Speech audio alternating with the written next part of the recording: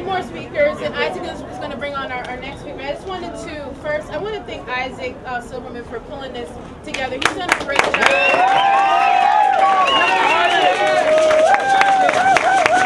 Isaac is a community organizer with Citizen Action of New York, but more so, he's a concerned resident in this community.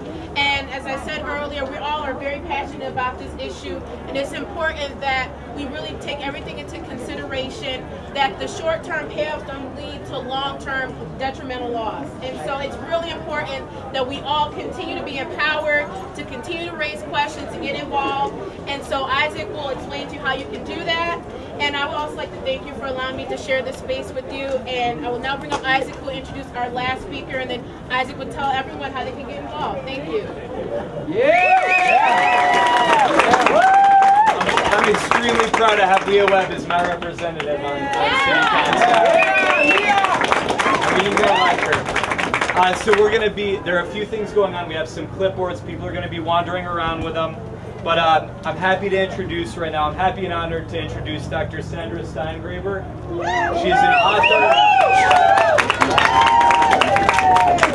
She's an author and biologist, and on the Ithaca College faculty. She won the Heinz Award in 2011 for her research on environmental health and donated $100,000 to fight fracking in New York State, thus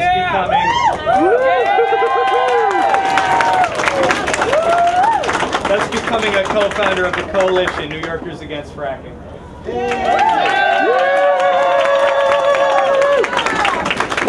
Hi everybody, I'm so happy to be with you today. I'm Sandra Steingraber from Tompkins County.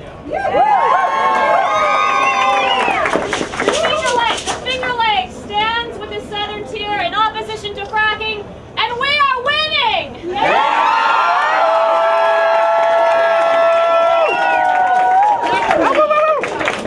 The Finger Lakes and the Southern Tier are two branches of the same tree. And we are linked together by air, by rivers, and by food. I'll trade you a case of Finger Lakes wine for a crate of your Southern Tier yogurt. We in the Finger Lakes stand with you in the Southern Tier in opposing the occupation of our land by an explosive, accident-prone, carcinogen-dependent industry that fills our rural roads with fleets of tanker trucks hauling hazmat, that fills our woods with the toxic growl of condensers and compressors, and that fills our landfills with radioactive drill cuttings, and fills our hearts with grief and terror for the future of our children. And we are going to win.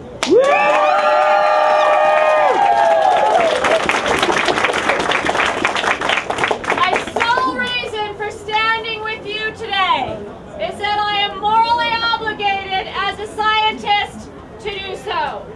This paper, called The Scientist's Duty to Protect Children, was just published in the journal in my field, Environmental Health. New evidence showing that some chemicals act as developmental toxicants, and exposures in vanishingly small amounts early in life can sabotage child development, can sabotage the wiring together of the brain, can sabotage the signaling circuits of our hormone system, can sabotage our immune systems in ways that can undermine the health and learning of children for a lifetime. And because of what's called epigenetic effects, can be passed down to future generations. That's called epigenetic damage. As this paper describes, scientists have a duty not only to speak out to the public about developmental toxicants, but, and hear this, to take action to stop it! To stop it!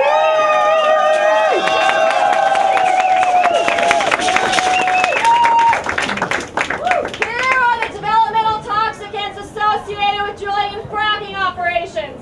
They include naphthalene, they include benzene, and toluene, and diesel exhaust.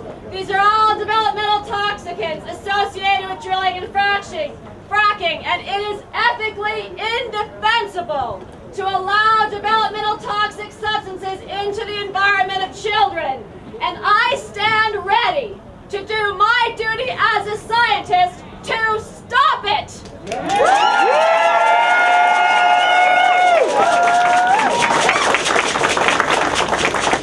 I brought with me today some data.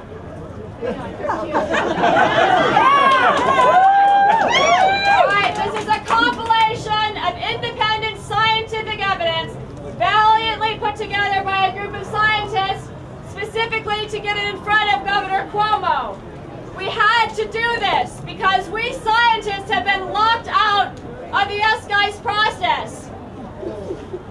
When you take a look at the bibliography in the section of the environmental impact statement, the draft statement, the iteration that exists before us, the bibliography on the health effects of fracking fluid is full of industry-generated documents.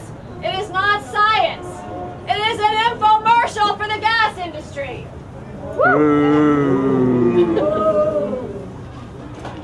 I am also here as a mother to say that my children's bodies are made up of the rearranged molecules of air, food, and water on their environment.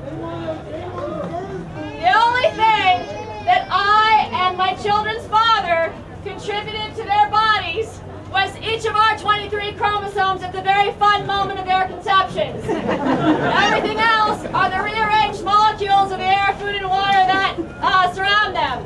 And my two children are disproportionately constructed from 2 New York food products. One is ciabatta yogurt, and I was going to bring some as a visual aid, but somebody ate it out of my refrigerator. And Mayor Ryan is holding up the other. Once again, almond butter. They're both made in New York. And if you pollute the air, water, of upstate New York, you pollute the yogurt and the almond butter. And therefore, you pollute my children. Now, the company that makes this, the Nunda company last January, joined the fight against fracking. The company that puts this in this jar that accompanies my children to school every day says that fracking jeopardizes not just their almond butter, but the whole organic industry of New York, which is the 3rd largest in the United States. Oh my God. Shabani, we are waiting to hear from you now.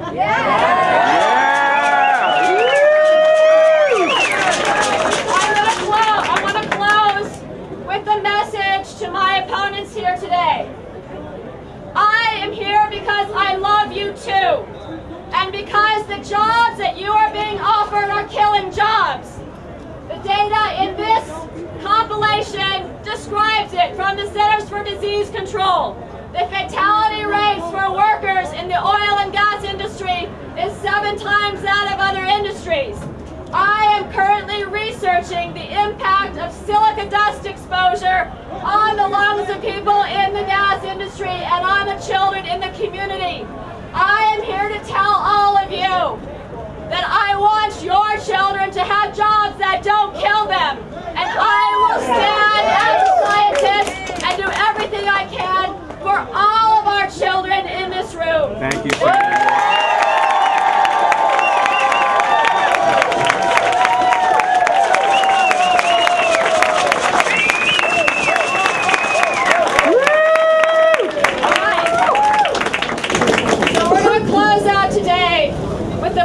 To resist fracking in New York State. And this is a pledge that came out of our desire to show Governor Cuomo the depth and breadth of opposition to fracking in New York, to let him know that if he should move forward and approve fracking, that we stand ready to fill the streets in acts of peaceful, nonviolent demonstration and protest. Now, we haven't advertised this pledge very much, but in the days before our rally on August 27th in Albany, already 3,200 people had signed it, and we delivered those 3,200 names to the governor. In the days since then, now we're up to 5,000 people, and we still haven't kicked off our advertising program done yet, which if I can get my work done this weekend will happen very soon. And we hope to take that 5,000 to 50,000.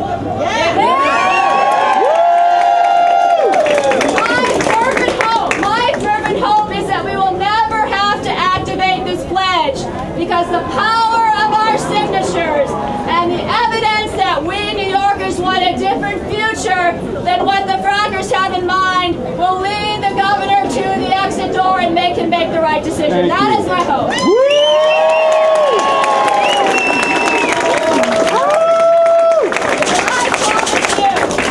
I promise you that if the decision goes the other way, I will be there in the streets with you. And if the day comes that I am a better parent in jail than out of jail, I will be that parent. Oh my God.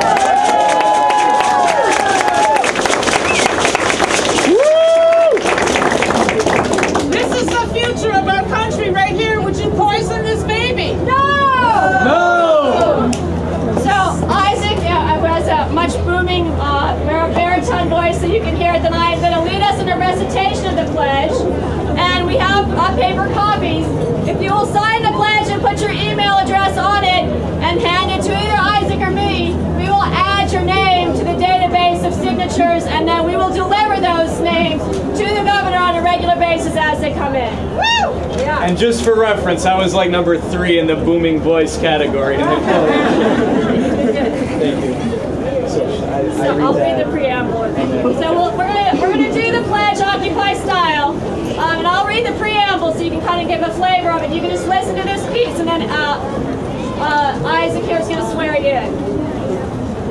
We believe that high-volume horizontal hydraulic fracking is an accident-prone, inherently dangerous industrial process with risks that include catastrophic and irremediable environmental damage.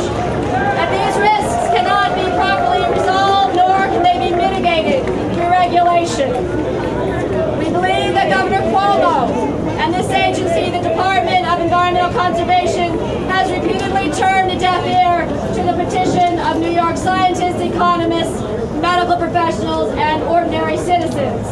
We believe that it is wrong to shatter the bedrock of New York State and inject it with toxic chemicals.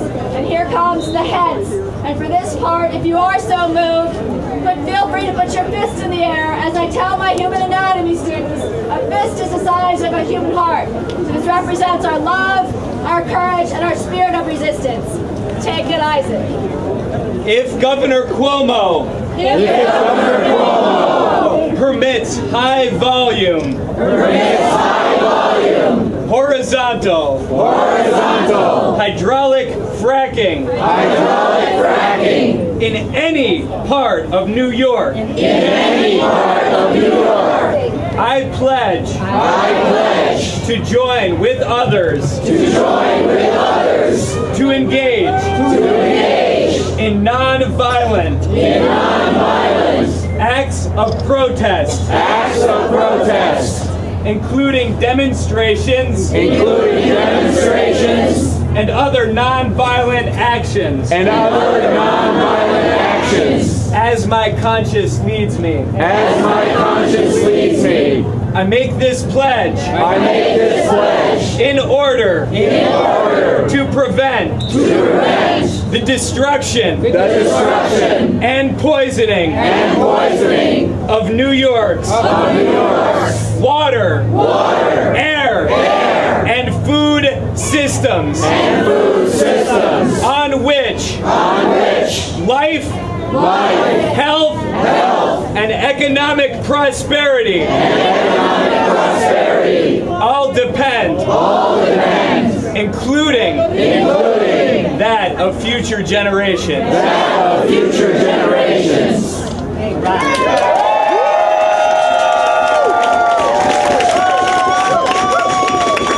Everyone, thanks for being here very much. I appreciate it. We've got good coverage. People are walking around with the clipboards. If you feel so inclined, they're blue sheets with the pledge on them.